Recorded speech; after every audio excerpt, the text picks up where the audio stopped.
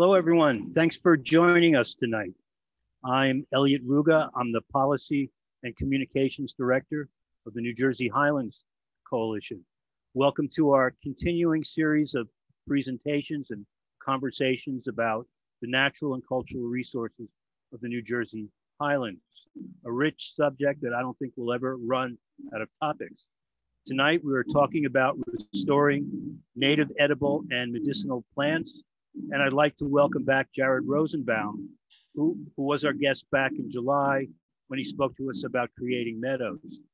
Tonight, we'll learn about integrating native, edible, and medicinal plants into ecological restoration of parks and farms to create habitats that support human life as well as other critters. Jared is a botanist, a native plant grower, and ecological restoration practitioner. He is a founding partner of Wild Ridge Plants, LLC, a business that grows local, eco-type, native plants using sustainable practices. Jared is a certified ecological restoration practitioner by the Society for Ecological Restoration. His extensive experience in stewardship and monitoring of natural communities enable him to perform botanical surveys and provide ecological restoration planning services. He is known as an educator in plant ecology, ecological restoration, and the cultural uses of wild plant foods and medicines.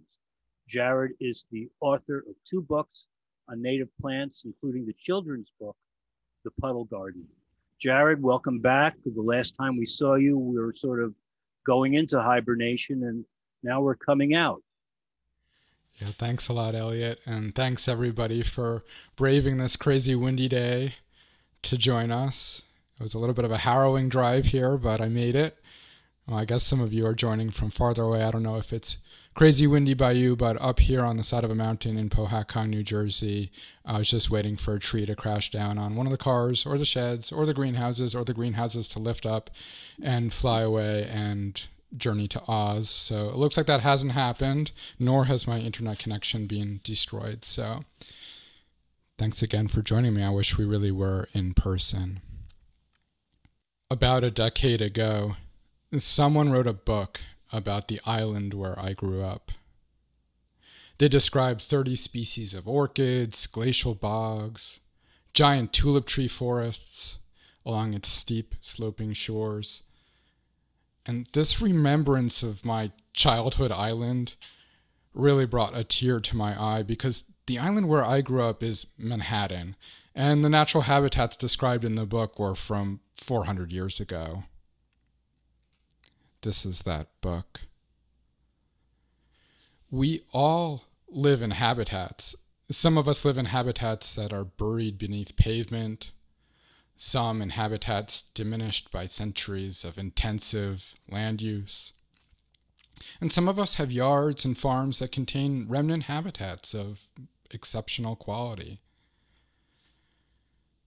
The project we're working on together is restoring our habitats right where we live, work, and play, not as museum pieces, but as vital, sustaining elements of our lives, livelihoods, and lifeways. We're getting pretty good at creating gardens and habitat for wildlife, but we've left out one very important species: ourselves.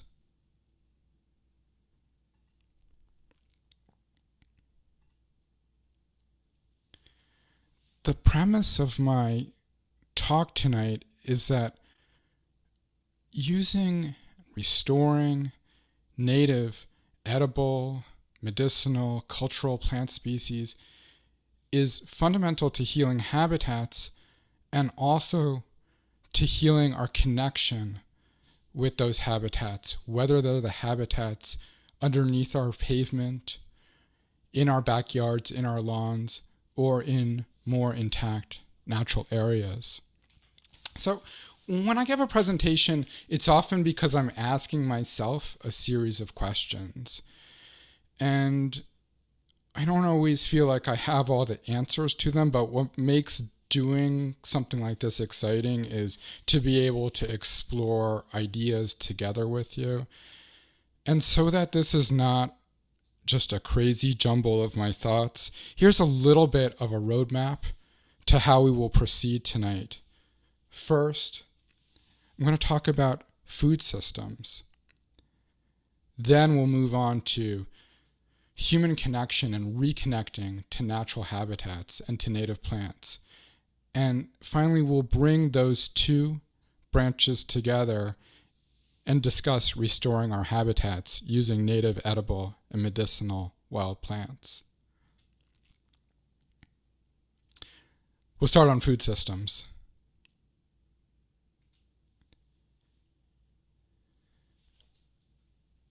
To bring a little bit of context to what I've been thinking through, I want to talk a little bit about land use history in our region.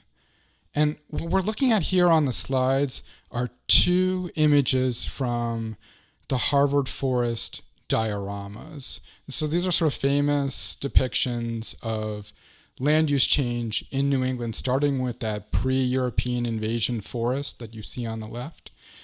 And I guess progressing, as it were, towards that image of 1830s New England. And in many ways, what we see in those images is a project of trying to take the new world and turn it into the old world. And we see that even in our names like New England or New York, New Jersey, New Hampshire. This effort to take this completely, really alien continent and make it look like, well, kind of like the Shire over there in the 1830s, quote unquote, New England. One of the predominant forces erasing the pre-European habitat is and was agriculture. For several hundred years, people have been laboring to turn North America into Europe. Our soils have been flattened, plowed, amended, drained. We use Eurasian livestock, Eurasian food plants, and Eurasian farming practices. And I'd even venture to speculate, when you amend a field or pasture livestock that are Eurasian, amend a field with their manure, and they're being fed like Eurasian grasses, orchard grass, or timothy, and it's being processed through their own internal biome, I would venture to speculate that that has a profound effect on our native soil biome, because in a way, the digestive processes in the stomach and in the soil and in the land are cognate to one another. But of course, that's speculation. What we do see is that when farmland reverts, a process that was especially significant during the 20th century and engendered lots of theories about succession, because so much farmland was turning back to what we would talk about as, I guess, a natural or a wild place. It's no wonder that that reverting farmland often becomes a haven for Eurasian plant species, whether it's multiflora rose, Japanese barberry, shrub honeysuckle, oriental bittersweet, or so on. All the problematic invasive species of the sort of successional process as these places are attempting to rewild into something maybe approaching a natural habitat. Part of the question that I want to ask tonight is, can we do better? Can we repair these degraded landscapes and find less damaging ways to obtain our food? Can we honor the new world in a way without trying to turn it into the old world?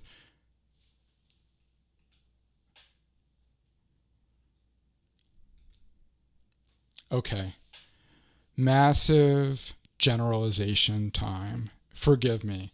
But if we were to divide up the ways that human beings have obtained food, I think maybe we could put them in two very broad camps. Agriculture, which spans maybe the last 10,000 years, give or take, and what we could call the hunter-gatherer or ecoculture lifestyle, ecoculture borrowing that phrase from Forge or Sam Thayer. I think it's very apt.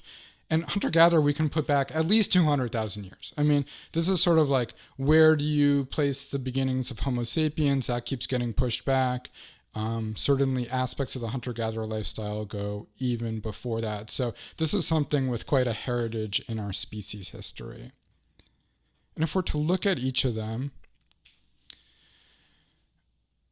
when we talk about agriculture, there are a lot of problematic aspects of agriculture relative to the environment, relative to natural habitats, relative to native plants.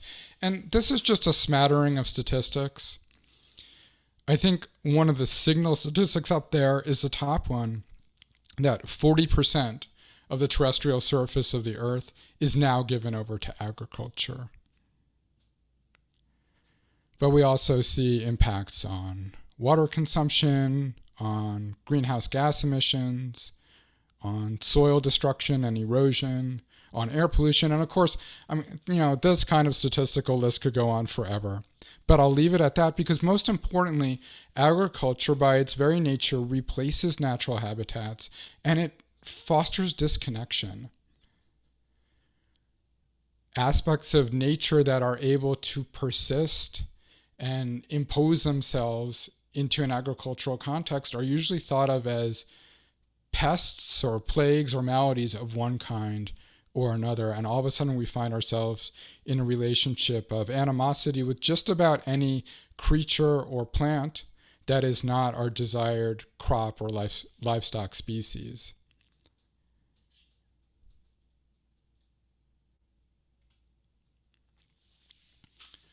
I want to talk about hunter-gatherers. And again, I'm painting with such broad brushstrokes here, and I'm really hesitant to oversimplify 200,000 years of cultural history, or even, forgive me, any of the indigenous groups that I might mention here. But one of the things about the hunter-gatherer lifestyle is it takes place within fully functional ecosystems. It has many expressions that are responsive to local habitats. Culture reflects the local ecology in really foundational ways. And if we were to take one angle, let's say, of looking at this and look at dietary diversity based on the number of food plants, you can see from this list here, among the Hausa, 119 food plants. Among the Kung, 85, Tibetan indigenous, 168 food plants. The Cherokee, over 80, probably well over 80. And then at the bottom of this list, we've got contemporary American. And, there's 30 plants listed there. But if you think about it, it's probably even less than that because we're not talking about like different cultigens of essentially the same species, like all the different brassicas, broccolis and mustards and kales and you know what I mean, right? I don't know anything about this plant stuff. Even Mannahatta, so Manhattan before 400 years ago, with its 55 different habitat types and 30 species of native orchids, was inhabited by a hunter-gatherer group, the Lenni Lenape. And again, I don't want to oversimplify anybody's lifestyle, but I think this is relevant. Now, some people will problematize the hunter-gatherer lifestyle and they'll say, well, it's associated with a large nomadic range. It requires a low population density. And those are problems. Those sound like immense benefits to me. So that's my attempt to put a little bit of a historical context and just get you all in the frame about thinking in broad brushstrokes about the impacts of our food systems and the different ways in which food systems have been configured over our cultural history as a species.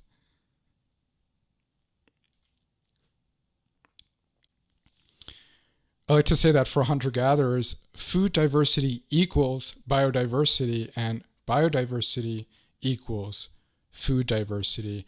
And so it is important to not be profound ecosystem disruptors, but instead to be ecosystem managers in a more beneficial way. And that's what we'll be talking about. Next up, talking about human connection. What would it be like to be in that kind of intimate, diverse relationship with wild plants, with our food plants and our ecosystem from which we gather our sustenance? So in this classic optical illusion, you can see either in dark 2 faces, or perhaps you see a goblet in white in the center. And I'd venture to say that so much of Western thought is focused on those 2 individuals, rather than on the relationship between them. Much of our science has been about dissecting and categorizing, taxonomizing the individual parts, breaking things down to the smallest possible particle size. And ecology may be radical because it reorients us towards relationships, towards that goblet instead. Or here's another version of the same picture, but this one features hummingbird and cardinal flower. And if you look at hummingbird is putting its bill deep into the red tubular floral corolla of that cardinal flower. And meanwhile, what is cardinal flower doing? Well, if you look on the back of hummingbird's head, cardinal flower's anthers are depositing a little bit of pollen on the back of hummingbird's head. And look how those 2 forms, that animal form, that plant form, are like mirror or inverse images of each other. Look how co-evolved they are. They fit perfectly together. And without hummingbird, cardinal flower is weird. It's grotesque. It's monstrous. I mean, don't get me wrong. Cardinal flower is a beautiful wildflower. But its whole shape, its whole anatomy is geared towards the presence of hummingbirds. You couldn't have this plant in Europe because there's no Eurasian hummingbirds. And by the same token, hummingbirds are kind of weird if you don't have long tubular flower corollas with a nice sweet nectar reward right at the base of them for that oddly levitating bill to seek out. Species that are removed from their ecological relationships, from their contexts, can become monstrous. They can become grotesque. And that is what has happened to us.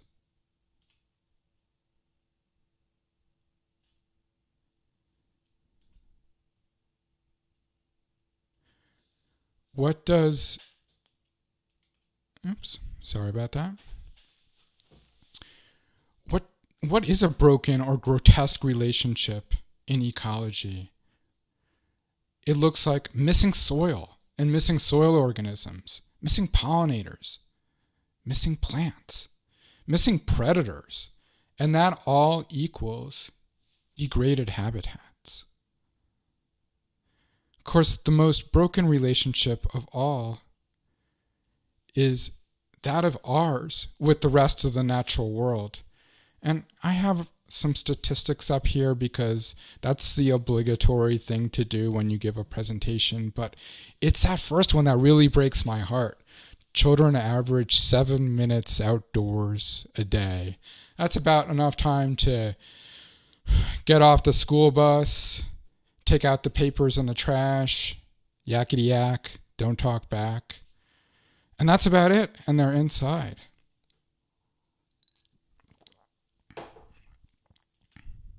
I want to talk to you about a native edible plant.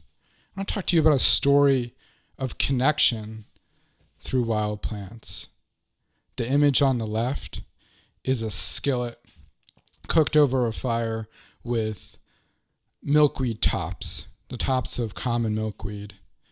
And they're, if I remember right, they're fried up with some kind of wild onion. Maybe it was ramps, maybe it was nodding wild onion, some maple syrup, some sea salt from, I think I boiled it down from the Outer Banks, all cooked over an open fire, and really, really hearty, delicious vegetable. In the center there, I've got some lacto-fermented milkweed tops. So again, milkweed tops kind of like the broccoli phase, like the flower buds haven't opened yet, but they're there and they're plump. They're kind of meaty. And I have to admit, I was kind of proud of myself when I did this lacto-fermented milkweed tops. And I put it up on social media. This is a while back. And I was kind of patting myself on the back. Like, oh, look at me. And somebody I know in the conservation scene, who I really like and have a lot of respect for, was like, I prefer to keep my milkweed for the monarch butterflies. And I was like, ooh. And of course, I wanted to retort in some way, but I don't really like, getting into squabbles on social media, and prefer to have a different social life than that. Although now I guess my entire social life is social media, but back then in the wonderful old days, it just kind of signed off. So, I didn't want to tell her off on social media. So I'm going to tell her off now to all of you instead. If all of us who plant kale or tomatoes or basil also planted common milkweed, imagine how much more common milkweed there would be around for us and for the monarch caterpillars who are dependent on it as their larval food source. We would be breaking bread with the monarchs. We would be sharing sustenance together. And what brings you closer to another being than sharing a meal with them? Imagine what all that extra milkweed would do to create corridors for monarchs, even if, once in a while we make some pickles or fry some up in a skillet. Sure, but that's a robust plant. There's enough to go around.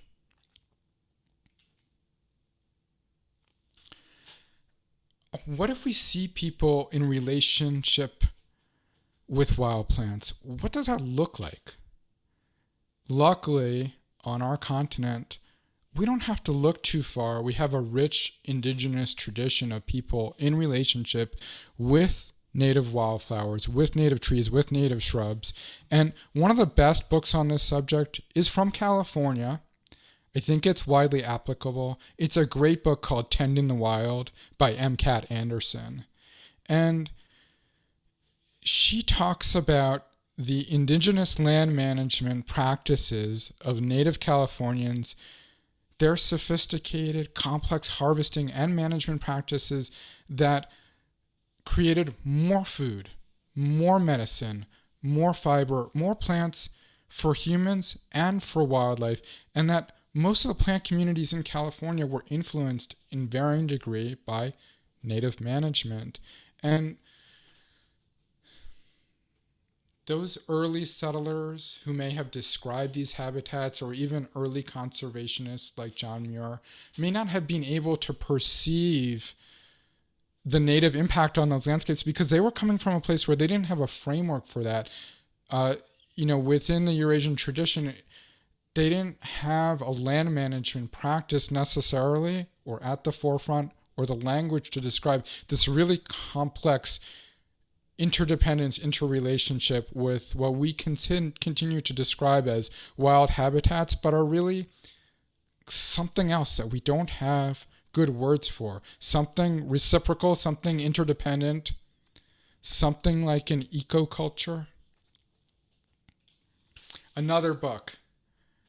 I just have generic superlatives for this book. I wish I could get you into this book. Maybe some of you have read it, but this is just the best book I've ever read about plants. It blew me away. If I was a much, much, much better human being, this is the book that I would have written or would aspire to write. This is just this incredible braiding together of different traditions and perceptions about wild plants. What I want to talk about from this book, Braiding Streetgrass, is a series of experiments that they did. So Robin Kimmer is a professor in upstate New York. A series of experiments that she did with her graduate students related to sweetgrass, which is a native grass species that is used ceremonially and in craft, or maybe the two are intertwined. And in the first one of her graduate students sets up an experiment comparing traditional harvesting methods for sweetgrass against a control plot where no harvesting takes place. And I guess the idea here and the kind of feedback that they were getting from the outside world was, this is harvesting this increasingly rare species is deleterious to its populations and is contributing to its disappearance. Well, lo and behold, the control plot where they did nothing withered away, disappeared, and the harvested plots were thriving. Another thing in the book that was related is they did some mapping of contemporary and historic populations of sweetgrass. Blue dots where there used to be sweetgrass and has since disappeared. Red dots marking places where sweetgrass was still extant. And turns out that the red dots representing persisting populations of sweetgrass were clustered around native communities, particularly those known for their sweetgrass basketry. Sweetgrass was thriving where it is used and disappearing everywhere else. So when people leave the natural world, when we go to occupy our technological bubble, our agricultural bubble, our urban bubbles, sweetgrass leaves also. And in the course of doing botanical survey work over well over 10,000 acres, I'm always looking for these plants, for these cultural plants, for edible and medicinal plants, and often asking myself, why are these species waning? Why are they disappearing? And again, I would speculate that there are many species like sweetgrass that are actually missing our presence as members of the ecosystem. We're like wolves or buffalo. We're keystone species. We need to be here for our habitats. So, tending and harvesting native food plants is a powerful way of connecting people to natural habitats. It has been traditionally. It continues to be a way to really attract people to become more interested in wild plants. But we have an enormous population density. I'm not sure that our existing intact wild habitats could sustain the pressure of our learning curve in regard to becoming good harvesters of these native medicinal and edible plants, many of which are on the wane. Perhaps those natives, whenever they arrived in California, had a learning curve also relative to the wild habitats and learning techniques for tending and management that increased diversity and increased productivity.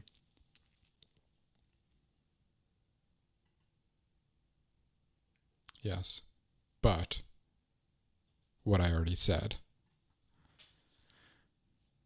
And that leads me to restoring our habitats.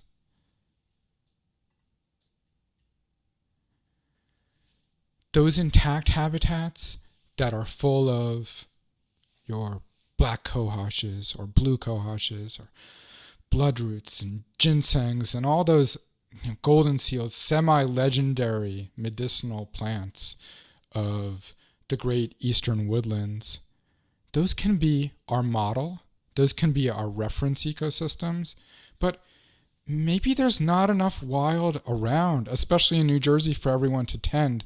But we have many degraded habitats, lawns, blighted urban areas, farms, parks, some really destroyed stream sides. We can use intact habitats as the model to find find these areas of land that could support more intact relationships. And that brings me to the idea, one of the ideas at the heart of ecological restoration. I think one of the things that really attracts me to ecological restoration practice is this thought, and here you have a little quote from the Society for Ecological Restoration describing it, but basically a reference ecosystem or a reference site, in order to create long-lasting, successful restorations that fit the land that we're working with, we need to consider what are appropriate plants, what kind of composition, what kind of structure, what are the relationships, right? And one of the things that we can do is seek out more intact habitats that resemble in certain fundamental ways the degraded habitat that we're trying to heal, that we're trying to repair. And those more intact ecosystems are called reference ecosystems or reference sites or reference communities. And our observations of those sites can be scientific, they can be quantitative, they can also be subjective, they can be perceptual, they can utilize all of our animal sensory apparatus. They can be narrative, we can tell stories, they can be robust in a human way. And I think that's one of the things that attracts me to the idea of the reference ecosystem. There's only so much you can garner with a plant list or a spreadsheet of quantitative data, but there's so much that we can perceive by going to these more intact sites and looking at all the relationships that are inherent there. So we got to ask ourselves some questions. What does an intact native habitat look like? But also, what food plants does it contain? Am I just asking everybody here to go and eat a bunch of semi-palatable famine foods? So I want to take you on a trip, and our first destination is our reference site, Dyeberry Creek, Pennsylvania. Nearby. We took a family vacation up here, maybe half decade ago or so. It was a family reunion. Somebody rented this really nice kind of log cabin, and we were exploring. This is in the Endless Mountains area of Pennsylvania, and it was just really intact and beautiful. I mean, the picture you're seeing here, that's all just Joe Pye weed along the sunny, moist bend in the stream corridor. Really beautiful place. And, you know, I'd venture to say that the same creek in New Jersey might have mugwort there instead, or Japanese knotweed, but this place was just chock-a-block full of native herbaceous diversity. We actually went there because I was looking to try to find what the native habitat, what the reference ecosystem, I guess, for bee balm, Monarda didyma is. Bee balm is an endangered species in New Jersey. There's, some localized occurrences of it. It becomes more frequent as you move into the Appalachian and montane areas. And so we found a number of occurrences in that area of Pennsylvania. And it helped me to just understand, as a restoration practitioner, as a botanist, as a native plant grower who grows this plant and really loves this plant, like, where does this plant actually grow? This is not like a meadow species per se. Bee balm was a species of kind of like moist, sunny, streamside thickets, and you're just as likely to see it with wild yamroot and spicebush as together with, I don't know, a moist meadow plant, Indian grass or something like that. It's almost a plant that's transitional between what I would think of as a woodland plant and think of as a meadow plant. It occupies this other space, which I think a creek really exemplifies. It is this transitional zone, and there's areas of abundant moisture, fertility, and sunshine, often areas along bends and cobbles and banks where there are less trees, and of course the sunshine emanating from the corridor of the creek or river itself. The cool thing about Dyeberry Creek was you approach it from the shade and you're walking through trilliums and blue cohosh and wild leeks, orchids, and wild ginger and Virginia waterleaf, and this suite of just really nice forest herbaceous species. And then you get to where the trees give away to the banks and cobbles on the side of the stream, and all of a sudden you're in cardinal flower and boneset and elderberry and bee balm and Joe Pye weed and tall coneflower, and it was just a stunning spot. So I took some casual notes there, and this is the plant list from those casual notes. And the question I want to ask looking at this plant list is, which of these are native edible species? So first, we're going to excise the non-native species here, not because they're not relevant ecologically, and not because some of them aren't edibles, but because we're asking a specific question tonight about restoring native edible and medicinal plant species. So here's our excised list, and here's some of the native edible and medicinal species featured. And I gotta say that these are maybe the top species in here, because there's actually a lot of other species here that are edible or medicinal in some ways. I mean, red maple, maybe the syrup. Some people use alder medicinally. Jewelweed, certainly. Big leaf aster has edible foliage. The goldenrods you can make into teas. People eat trilliums, or theoretically would. So there's more edibles here, but I just want to have a little look at some of my favorites from among this list. And I gotta say, I'm not gonna go into enough detail here where I feel comfortable saying like, oh, run with this. You have everything you need to know about identification, harvesting, preparation, and responsible use. But let this be a teaser. For some of you, this will be familiar territory. And if this is new, I hope that this is enticing. The first and very enticing species is wild leek up there at the top. Some people know of it as ramps, the gourmet wild onion, kind of garlicky onion. People use the bulb, or more sustainably, the foliage. There are great big ramps festivals. This is a really, really highly flavorful spring herb, vegetable. I don't know what you would call it. Allium. The next species I touched on already a little bit, common milkweed, and this is one you should research for yourself because some people talk about toxicity in regard to this species, but there are preparation steps. This is probably the vegetable that I can think of with the longest seasonal time span of harvestability. The only thing in my garden that maybe I harvest for longer than this is sun gold tomatoes. But as a vegetable, you can eat the early shoots like asparagus. You can eat the tops like broccoli before they blossom. And you can eat that young seed pod, the one that's going to have all those wishies in it, when it's still young and kind of not fully formed. That's its okra phase. So this is sort of like an asparagus with a broccoli with an okra all in one plant. And that takes you through a good part of the season. Yellow birch. Yellow birch and black birch, which I'll actually feature later. These are some of my favorite wild teas. I usually just snip a couple twigs and put it in water past the boil, and it'll turn kind of peachy pinkish and have this wintergreen aroma. Really wonderful tea. It does have some medicinal attributes because that same wintergreen quality in there also has pain relieving constituents. It's a natural toothbrush. You can chew on a twig, fray the ends, and not only does it have a wintergreen flavor, it also has xylitol in it, just like a bunch of your sort of, high-end health food store toothpastes. And it's not made out of plastic. It's probably even better for you than a plastic toothbrush with Crest on it. Go figure. You can also make a syrup out of the birches, kind of like a maple syrup. Blue cohosh has medicinal attributes largely pertaining to pregnancy and birthing. Boneset is one of our preeminent native antivirals and febrifuges. Virginia waterleaf is a good spring cooked green.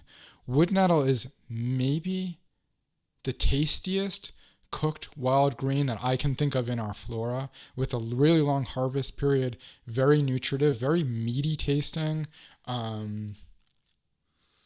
You have to prepare it correctly because it does have stinging hairs on it, just like stinging nettle, and we will get to stinging nettle in a moment as well.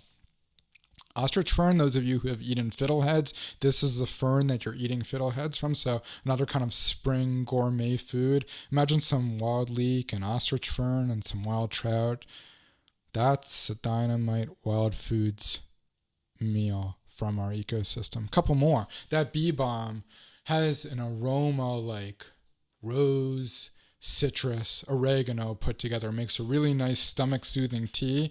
And hey, you could sprinkle it on your pizza or put it in your salad. Actually, if you go and browse on those red tubular corollas, yep, this is a hummingbird plant, you will find the same sweet sugary reward at the end of those flower petals that the hummingbird does. And my 10-year-old kid will just go when this blooms and just graze around like, I don't know, like an ungulate on this stuff. And so do I. It is delicious and sweet.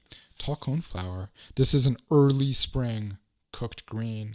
Elderberry, many of you may know, also has antiviral properties. Tea, syrup, jelly. Make a syrup, put it on your waffles. Basswood. Basswood is a tree, and it has edible foliage, and it's only edible for a short period of time when the leaves are newly emerged, but that's a whole freaking tree of salad. It also has flowers that make a really nice, soothing, nerving tea. Hemlock, likewise, a very delicious wild tea that really evokes the North Woods for me. And great nettle, Urtica dioica subspecies gracilis. This is our native stinging nettle. And like all the other stinging nettles, extremely nutritive, very high in protein. Maybe the closest you can come to meat with a vegetable. I kind of almost think of it as like a seaweed of the land. A lot of times herbalists will use this when attempting to support different body systems, like in convalescence.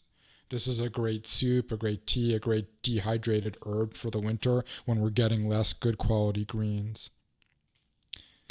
So, clearly these riparian corridors, these riverways, these streamways have a lot of plants that can offer us something, but what could we give back to a stream corridor? If we saw ourselves in relationship or reciprocal with this kind of habitat, what can we offer back? Well, first of all, so many of our bottomland habitats are heavily disturbed, first by agricultural conversion, by hydrological changes, by industry. These areas are desperate for restoration. Some of these no longer have the original plant species that might have been there. A lot of them have become very weedy, full of your oriental bittersweets or your mugworts or your knotweeds or your lesser celandines or, just about anything that likes a nice, moist, rich, fertile soil that is heavily disturbed, that is often becomes a bare soil in like a flooding event, is going to like a riparian corridor. So these are areas that we can augment with plantings of native plants. Those ramps we talked about earlier, they don't disperse very far as a wild plant. They have these little black round seeds, and maybe the seed rolls downhill a little bit, or maybe it gets its way into some water and rolls downriver a bit. But this is not a species that's crossing Route 95 anytime soon, or even making its way across a golf course. But this is a species that is hard to grow horticulturally. It takes 2 years to germinate, and in my experience growing it in the nursery, the first 3 years or so, it looks like kind of like a blade of grass. It's a slow grower, but if you sprinkle ramp seeds around in a good fertile soil, or really actually kind of almost anywhere, they germinate pretty reliably. So we can bring this species back to all those riparian corridors that it's been removed from or excised from by historical land use and disturbance.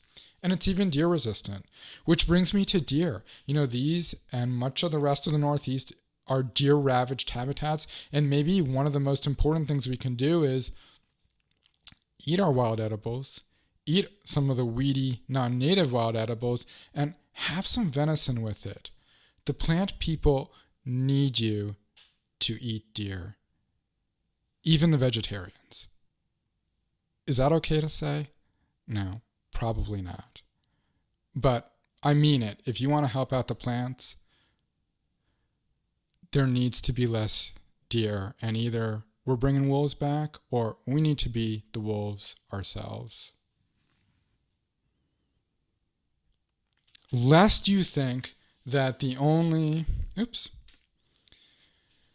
really food plant rich habitat is these fertile bottomlands. I'm going to go in the opposite direction and take you up to the glacially scoured ridgelines of Pyramid Mountain, natural historic area, which is in Morris County, New Jersey.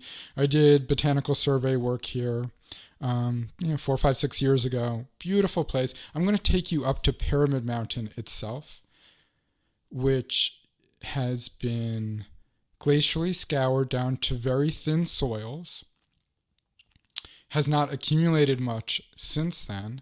The soils are derived from felsic rocks, so feldspar, silica-rich, quartz-rich rock that is not very rich in plant nutrients, granites and gneisses.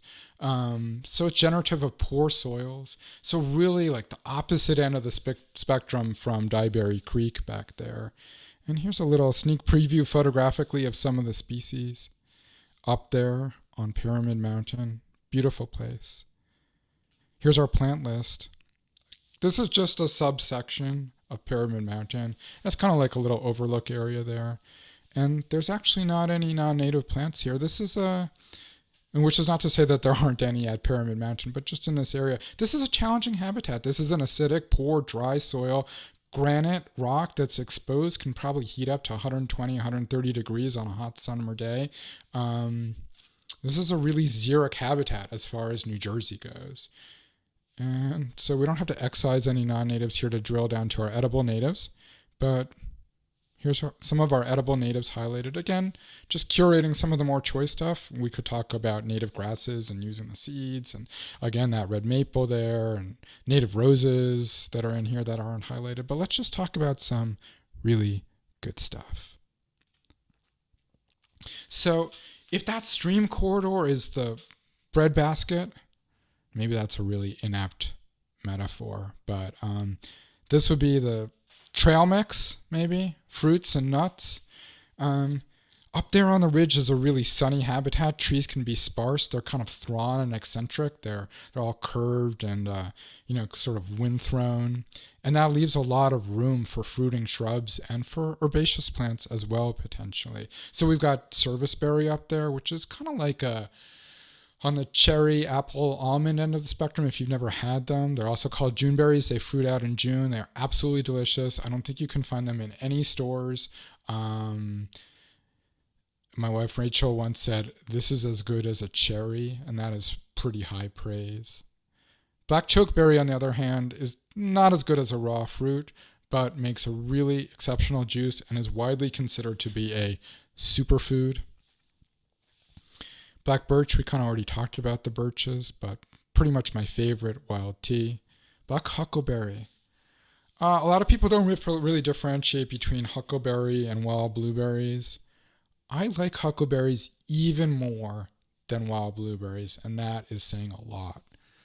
Bristly dewberry, the dewberries, which are like a creeping blackberry species, the dewberries up on Pyramid Mountain are really ripe and robust and sweet, and they're just plump.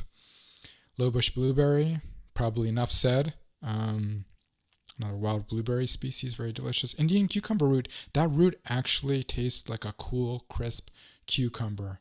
Very remarkable. Probably susceptible to overharvesting, but worth trying once in your lifetime. Solomon seals, these are kind of like, these are shoot vegetables. So when they're first emerging in the spring out of the ground and the leaves are still clasped at the top, almost like a tulip or something, these are monocots. These are kind of like asparagus without the asparagus.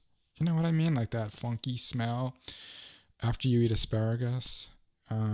These are sweet and crisp and meaty, and they don't have that somewhat weird aroma. Not to diss on asparagus. I like asparagus plenty much. A couple more. Black cherry. This has good fruits. If you've had black cherry soda, that is actually derived not from the fruit, but from the bark of the black cherry, although it's probably derived from artificial flavorings now. But black cherry was once an important antitussive or cough medicine flavor, and you can still get your black cherry cough drops, whether or not they're actually from black cherry bark, I don't know. Oaks. So you might be asking, like, how are we going to replace wheat flour or, I don't know, hydrolyzed soy protein or something yummy like that. And I don't really know about the hydrolyzed soy protein, but if we're talking starches, high quality carbohydrates, oats is the place where traditionally many of the different cultures of the world have looked for that baseline starch. When we first, so oats require a little bit of processing. I'm not going to get deep into it, but when we first processed oat flour, we made some waffles. And usually I'll eat some waffles, put some maple syrup on there, and it's really tasty. And then I'm like starving an hour later because I totally sugar crash. We made waffles with with acorn flour. I think it was a mix, but there's a substantial amount of acorn flour in there. And at like 2 o'clock in the afternoon, I was like, hey, we never had lunch. And it was the weirdest feeling because I know that after eating regular waffles, I'd be starving, but there was something so sustaining about this acorn flour. People have this special, deep historical relationship with oak trees. And think about what a perennial long-lived oak tree means compared to like a monocrop of a cornfield or a wheat field. Sassafras, if you like root beer, you like sassafras, although it's illegal to buy or sell, so you got to get it yourself. We're not going to get into that today. But if you can dig up some sassafras roots, it is like digging up the living original essence of root beer and is a life-changing experience, or at least was for me. I just couldn't believe that this tree had the life-changing original essence of true root beer in it. It's also used in a variety of other ways, as a green, as a powdered soup thickener in gumbo filet. Last of all, black haw viburnum. This is kind of a weird fruit. Maybe a little bit advanced level compared to something like a dewberry or a huckleberry. It tastes sort of like a combination between like a prune and oolong tea. Maybe that doesn't sound so good, but Rachel made a really good chocolate black haw cake. So this stuff has potential. As an aside, a lot of people will be like, oh, these edible foods are kind of weird, or I don't know what to do with them, or I don't know what to do with oaks. And it's true, like, we need to know how to prepare these foods. If somebody handed you a potato and was like, 2/3 of the world subsists on this food or whatever, and you bit into that potato, you'd be like, bro, what the fuck is wrong with you? This is nasty. Because we know how to take a raw, can I say that? Sorry, Highlands Coalition. It is New Jersey, right? We all curse, right? Where was I? Potatoes. We know how to make potatoes into French fries and all kinds of good stuff. And that's true for wild foods too, but we need to understand that some of these foods require preparation in order to make them really good. And some of them are wonderful right off the tree, as it were. So this habitat, ridges, glades, open, sunny, thin-soiled slopes, these are places that are often richest in diversity when ample sun reaches the ground. These are places that, through leaf litter deposition, can become dominated by trees or other woody plants over time, and can be reliant on episodic disturbances, including human disturbances, to encourage heterogeneity, to encourage that ground layer vegetation to be really robust, to make sure that those low bush blueberries and huckleberries actually fruit, because there are a lot of huckleberries and blueberries in New Jersey underneath, chestnut oak forests, and one seldom finds ample fruit in those areas. You go up onto these sunny ridge lines where trees are only growing in like cracks in the bedrock, and they're all twisted and gnarled, and those are the places to find sweet, ripe fruits. These are places that historically were, one, probably most susceptible to wildfire, and two, probably most susceptible to Native American set fires, to the cultural use of fire. These are places that still are dependent on fire to maintain that diversity, that heterogeneity, to do some coppicing and thinning. And of course, we can do coppicing and thinning in these habitats ourselves, I'm hesitant to suggest that we should do these on a large scale level mechanically as part of a timber harvest. That doesn't mean we can't say, look at this patch of Solomon seals here. Maybe if I trim this overhanging branch, this will become an even more robust patch over time, because it's that detailed, spot by spot, species by species immersion that I think is demanded of us as land managers. And I think that's the cool thing about going and harvesting food plants, because you're really looking. You're really paying attention. You're like, I don't want to eat something poisonous here. I don't want to dig up the wrong root. Becoming a forager is a really good incentive to become a good botanist. And it also is going to make you look around and you're like, oh, this, invasive weed is about to overtake my prime food or medicine patch. You might do some tending there, or maybe that invasive weed is edible also, and it might end up in the pot along with whatever you originally came there to harvest and some venison. This is a place where we don't want to enrich the soil. This is a place where we may need to do seeding rather than planting in some cases, because this is a really shallow soil. This is thin. This is drought prone. This is the kind of place where maybe we can introduce some edible native annuals. Those California natives, after burns, would introduce chenopodium plants. So maybe the most well-known wild edible for that would be lamb's quarters, which is frequently a Eurasian plant, although there's a native lamb's quarters, but there's a host of native chenopods. And these are native annuals that sow into disturbed soils, into burned over soils, and provide a flush of cover and food plants. And these are the kind of nuances that as land managers and foragers that we can get to understand as we immerse ourselves in this kind of restoration practice. So what are the key ingredients in our land cookbook? How did Mannahatta have ample food but also 30 species of orchids and 55 different natural habitat types and old growth forests of tulip trees running down its slopes to the river? Well, one, I think we need to focus on degraded areas. We can't just go and over-harvest the last intact or relatively intact remnants in our area. We need to use locally appropriate native species modeled on real habitat types. And I guess this is time for another digression. Why native? One of the things that bothers me is when people conflate the desire to restore native plants with some kind of like chauvinism or like anti-immigrant feeling. And I'm going to try to parse this for you, and I hope I don't mess it up. But the thing about native plants is they're dependent on native habitats to persist. If you take away native habitats, as we have done in a widespread fashion, these native plants don't have anywhere else to go. They're not like necessarily invasive, generalist, non-native weeds who can, they have their home territory already. So they are not a conservation priority. Japanese knotweed is not a conservation priority, but wild leeks could be.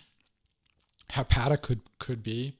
Black cohosh could be, because they're native species. And I think that this is different from sort of political reactionary nationalism where we say, we don't like people from such and such country or whatever, because those are based around political boundaries. And sorry, but political boundaries are not really meaningful to plants or wildlife.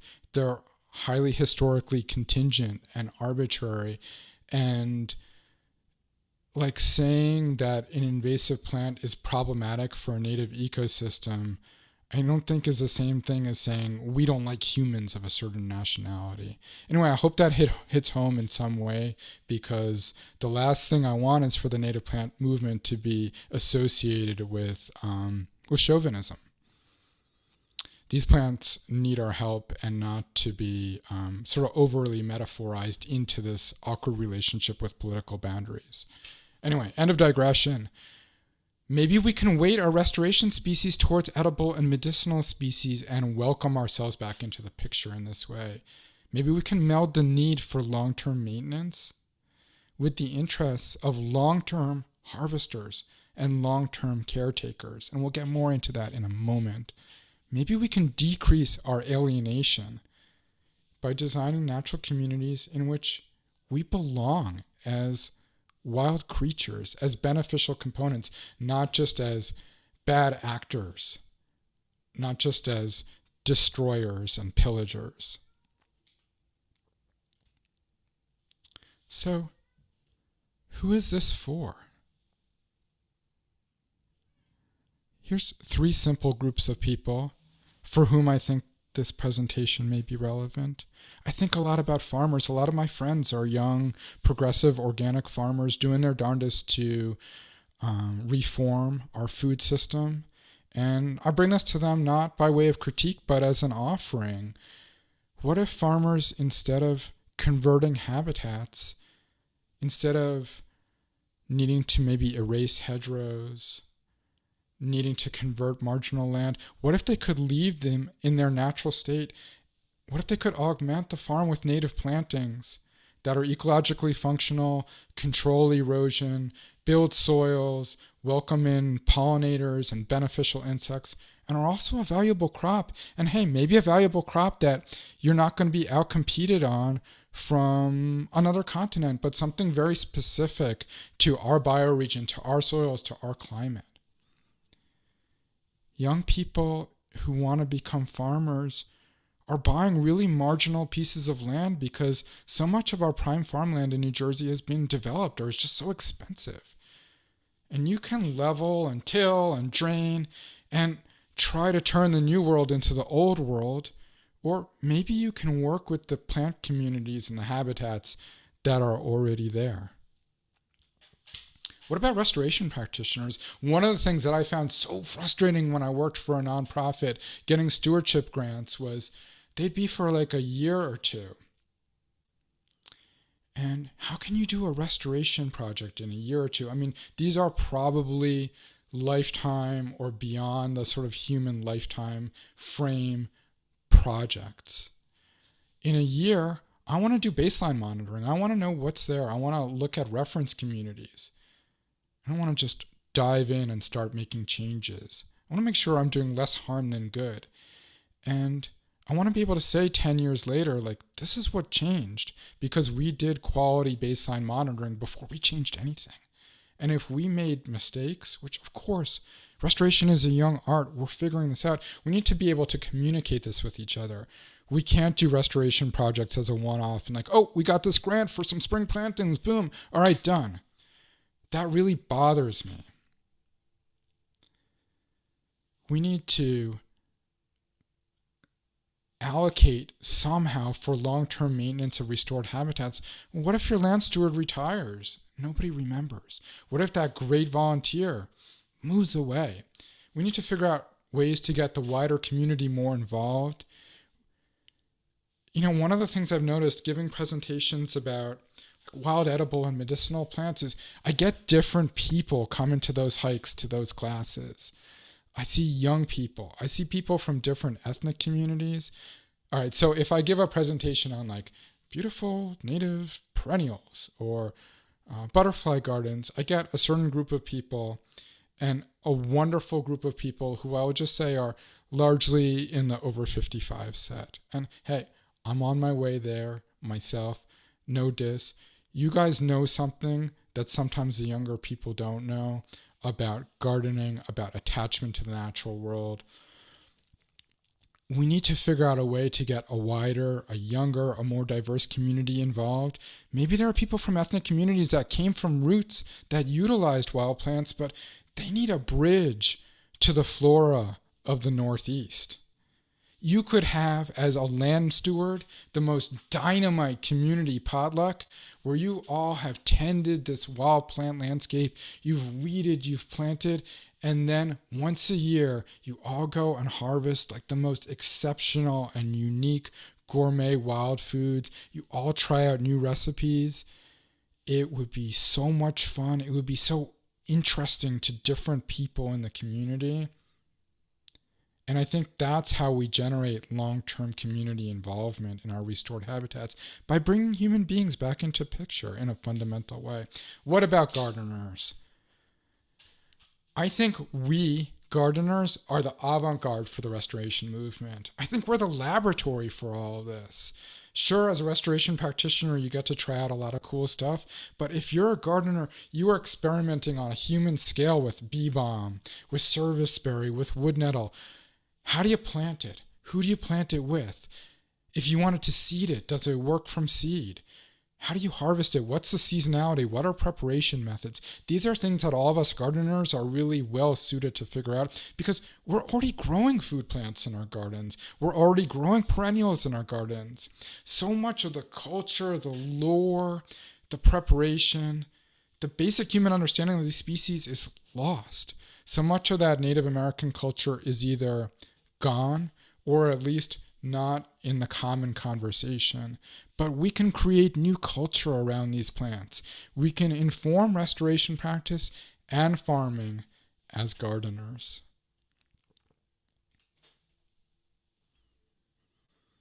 Here's a picture of a part of a farm that I did a restoration project on, sort of a before and after, if you will.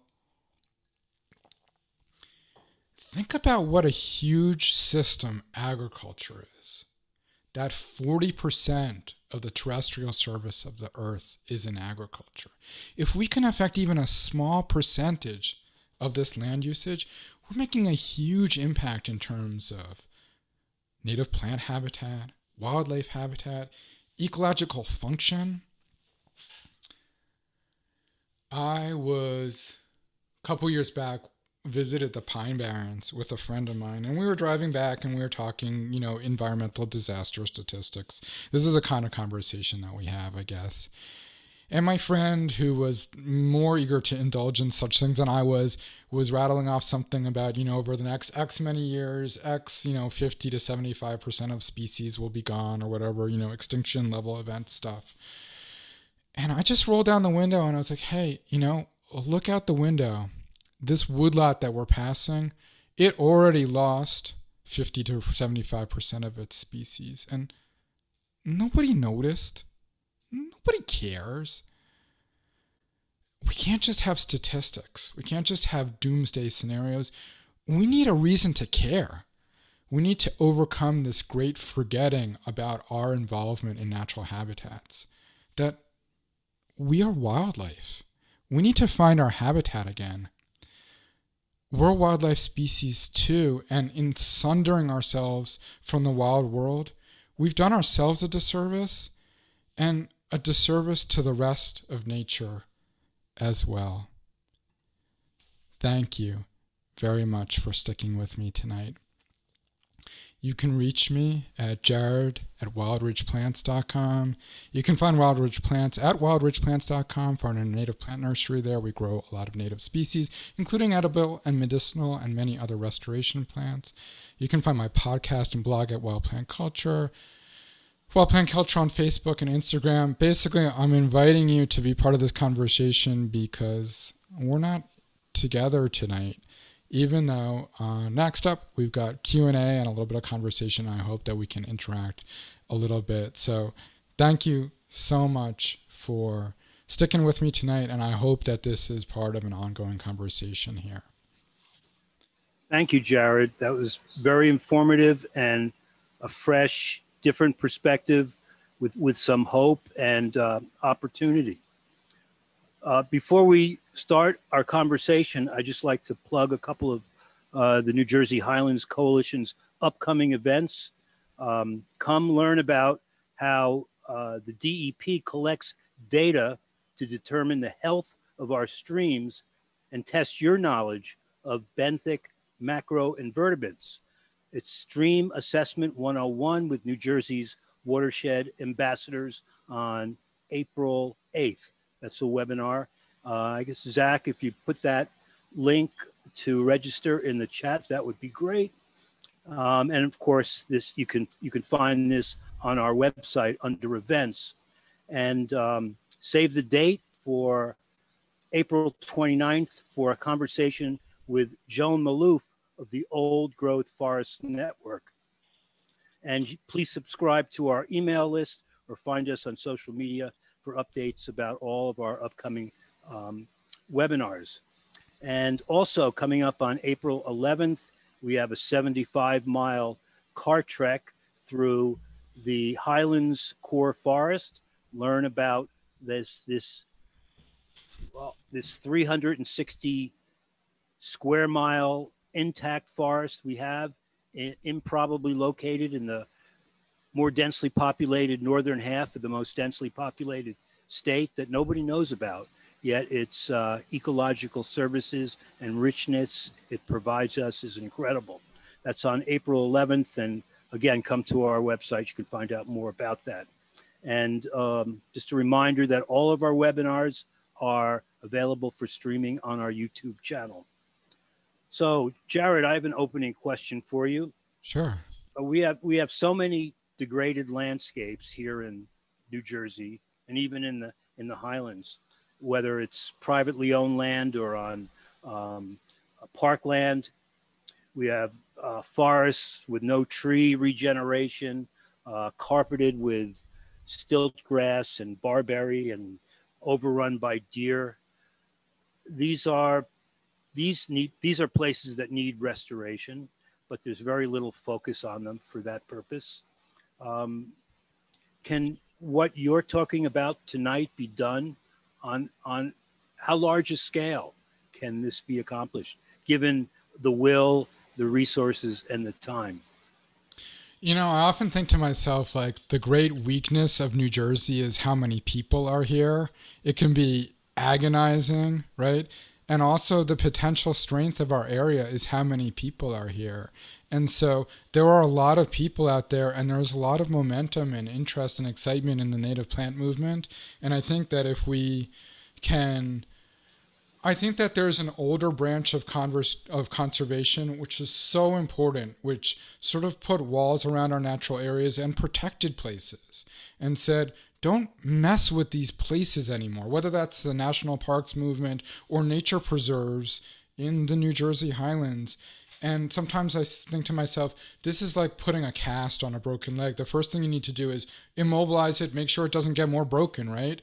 But you can't live with a cast forever. You need to move towards other steps in the healing process. And I think the next step in the healing process is, how can we reintegrate this human strength that we have to do restoration on scale? So many of us are experimenting with this in our gardens and our yards, and how can we scale up? And this is one of the questions that I'm asking myself in putting this presentation together. Like, what can draw people back into wild ecosystem in a way that transcends the sort of like, even, again, and more power to this, but I'm going to go and watch birds and write down a list, or I'm going to hike up to the viewpoint. What is the next step in terms of being immersed and reciprocal with wild ecosystems so that we can really do this at scale, so that people start looking at that crappy stiltgrass woods behind their house or down the block or in the park, not as just an ecological disaster, which it is, but as potential. Oh, wow. I wonder what I could plant here, or I wonder what, with a little bit of tending, could come back in this place that would compel like my excitement over the long term and involve my community. Great. You know, it's ironic that so much of our institutional stewardship focus goes to our most intact, ecological, healthy environments than the ones that really need intervention. In some ways, maybe we need that. You know, we need our limited conservation expertise to really like focus on those extremely important rare species, rare habitats, and so on. But the vast bulk of our natural area are not rare communities per se, and they need this sort of more mass involvement. Well, we have some questions from the audience. They've been cool. After having gone on a native plant buying spree and converted most of my yard into a native habitat, there are now many things popping up that I didn't plant and don't recognize. In spring, the yard looks like an exciting paradise, and by August, it's a jungle. How do I know what to weed?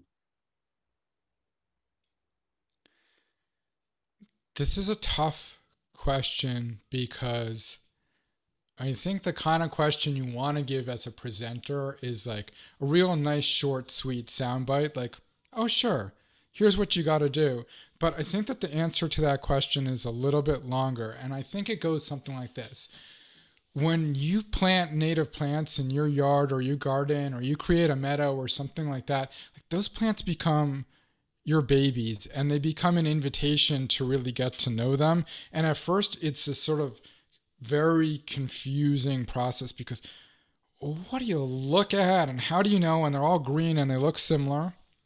And I think over time we get to a place where the same way we can recognize faces or we can recognize a friend like from behind 150 feet down the street, that same recognition takes place for wildlife, for plants, and over time those plants that we've planted are inviting us to be caretakers and to get to know them as people, as it were.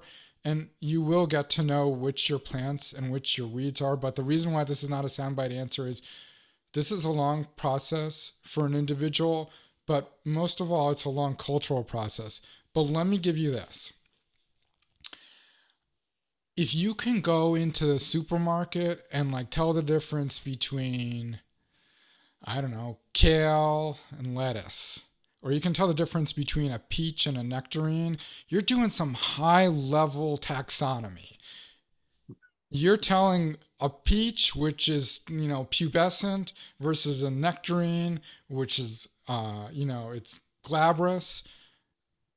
You already are a botanist, but you just don't know what to look at necessarily. There are great resources, but part of it is time. And yeah, I mean, resources, go on a hike with people who know, get Newcomb's Wildflower Guide, take a class on how to use it or figure out how to use it, and just pick stuff off as it comes up. So it can be overwhelming. You're looking at all these plants, but the cool thing is they phase themselves seasonally. So just something new came into flower. What is this flower? It's most easy to ID plants when they're in flower anyway, so wait for it to bloom, get to know it. If you're looking at it and flipping through the field guide and trying to answer all those confusing field guide questions, they may be aggravating, but it's forcing you to look. And it's forcing you to look at characters about plants that you otherwise wouldn't look. And if you let yourself over time, if you see something flowering in your garden and a week later you go on a hike and you're just starting to see that in the woods, you're like, hey, that's spice bush over there, one of the first flowers of spring. And your friends are like, oh yeah, huh? How'd you know that? Because your home and the wild became more similar all of a sudden because you got spice bush in both places. I hope that's helpful. I grew up a city kid. I didn't know the difference between an oak and a maple. I thought going for a hike was like walking down to Chinatown and getting roast pork buns. If I can do it, so can you. Okay. A related question is, are there any good books you can, I mean, you mentioned one that you can reference regarding medicinal plants and uses and how to prepare them? Yes, there are some really good resources, and I probably should have thought about these in advance, but off the cuff, um, there's a great book called Planting the Future about native medicinal plants. And it is not necessarily a restoration book, but it is a book about gardening and planting with these plants and about restoring them and being less dependent on wild plant populations through an organization called United Plant Savers, which is a wonderful organization as well. Planting the Future. Foraging wise, I highly recommend all the foraging books by Samuel Thayer. They're self-published, but if you look up Foragers Press, he's got 3 books out, and he's a great botanist. He's a fantastic storyteller. The books are like these big stories about each plant. They're really fun to read. I really recommend those. That's a good start. There are databases online. There's like Green Dean has some stuff. You'll find stuff on Google, and you're just going to have to put on your internet filter in terms of what quality information is. But, as you're getting into these plants, especially if you're going to eat them and harvest them, it's important to look at multiple sources anyway, to try to ascertain what your comfort level is and what the correct way to prepare stuff is. So it's good to build up these resources over time. Those would be a decent place to start. I have this guy that I've had forever. Um, of course, you're reading it backwards. It's The Field Guide to Medicinal Plants by Bradford Angier, who also Yeah. did Field Guide to Edible Wild Plants that I sort of grew up on. I don't know if it's been superseded by a better understanding, You but know, there, I actually don't have that book and haven't read it, so I can't speak to it. I know it's a classic, but I well, don't know that. I don't know the details. I think we gave this person some good stuff to go on. I see somebody asking Samuel Thayer Forger Press. It's Samuel Thayer, Thayer, and just a fantastic writer and forager. Really lives it. Jared, could you talk about the resilience of native plants communities and how they compete in different ecosystems with invasives or even non-invasive species? I think when I ask myself questions like this, I start asking questions about context. And there's a couple different contexts. If you will, there's sort of like a chronological context and a spatial context for wild habitats. So chronologically, like what happened here before? Was this, eroded or abused farmland that is coming back with whatever can deal with those conditions? Is this a wild habitat that is part of like a large block of unfragmented core forest that has ample wildlife species and seed sources where those relationships we were talking about are intact? If so, wild plant communities can be incredibly resilient. I mean, they made it back up from refugia down in the Carolinas from the last glaciation, which basically wiped the Northeast, north of here clean in less than 10,000 years. And that's, well, on a geological plant timescale, that's pretty fucking epic. But if you catalog impacts like what's happened in the groundwater here, what's all the deer overbrowse, this is like a 5-acre parcel surrounded by suburbia, and it used to be a farm until 1955 or whatever. I think you start getting a contextual understanding for why invasive species might be really prevalent and problematic in some areas and have less of a hold in others. And then that asks us the questions about how do we use and exploit landscapes? How can we, who are like a very active, disturbance-oriented creatures, how can we funnel our disturbance in ways that are more beneficial to plant communities? What do we do about things like power line cuts and roadsides and so on that can be very disturbed areas, but also can be really cool, diverse areas? And I can't give you like an overarching generalization answer, but what I can say is like start asking questions about what is this landscape telling you? I feel like plants always tell the truth in some way. That assemblage of plants, that community is telling you something about the history of that site, about the land use history, and about the context of that site too, within the broader landscape. Okay. We spoke briefly before we started here about a movement, a social movement towards a greater interest in native species and this idea of environmental restoration. Is there anything you can add to that thought? And what resources are out there for people interested in learning more about what is native to their region, particularly in medicinal herbs? So that's sort of two questions. I'm going to ask you to parse the first part of it again for me after I try to answer the second part. But in order to figure out what is your native to your area, there are some good resources. One of them is called BONAP. This is a website. It's BONAP, or the Biota of North America Project. I think it's at bonap.org, and they have range maps for every species in North America.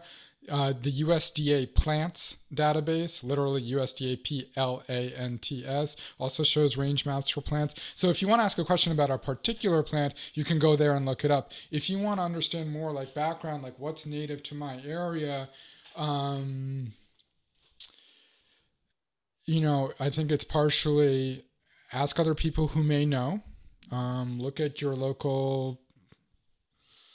There are a lot of good organizations putting out lists. Put it that way. There's the Jersey Yards website.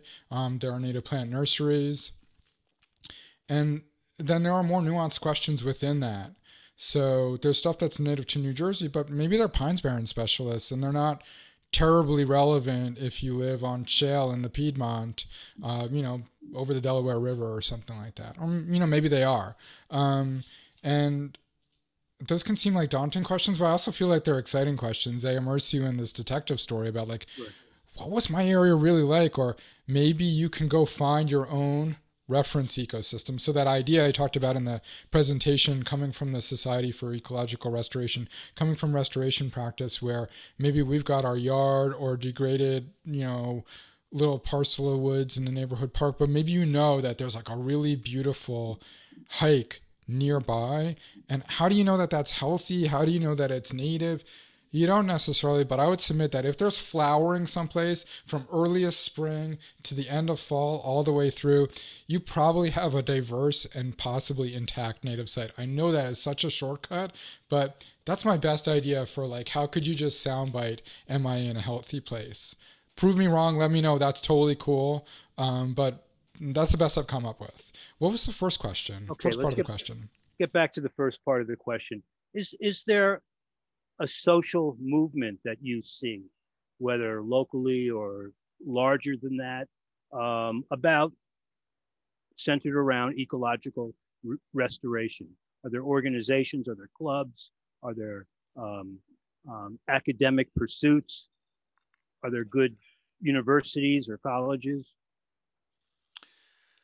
The United Nations just declared 2021 to 2030, or whatever, the decade of ecological restoration. It's clearly in the zeitgeist in some substantial ways. And at the same time, I feel like it hasn't necessarily percolated to the community level in the same way that other aspects of the native plant movement or environmentalism have.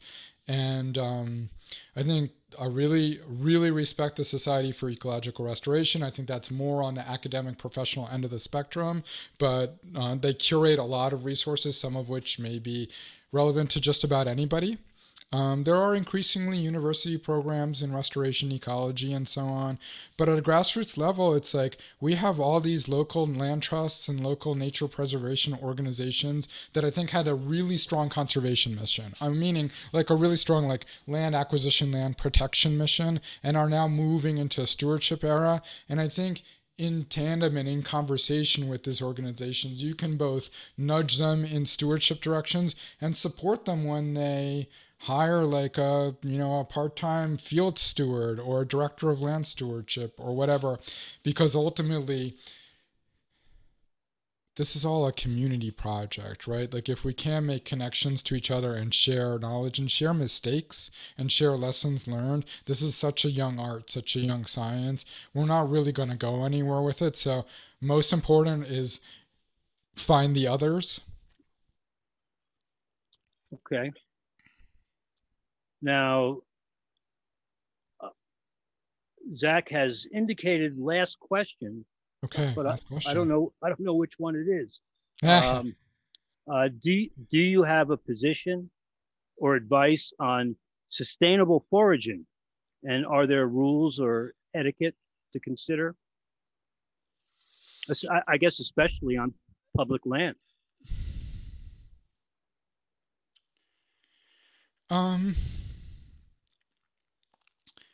I think that there could be rules generated, but what's generating those rules is what kind of life history does that plant have? Like, what is its context? And to move from the abstract to somewhat more detailed, some plants you're harvesting the root. And if you're harvesting the root of a plant, this may be a killing harvest, right?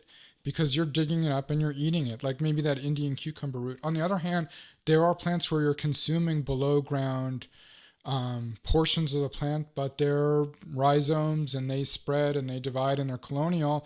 And by digging up an area and disturbing the plants around it, you might actually be benefiting that plant, like the sweetgrass was benefited, or like something like groundnut or Jerusalem artichoke come to mind as plants that probably don't mind you getting in there and digging out some tubers or corms or whatever it is with that species.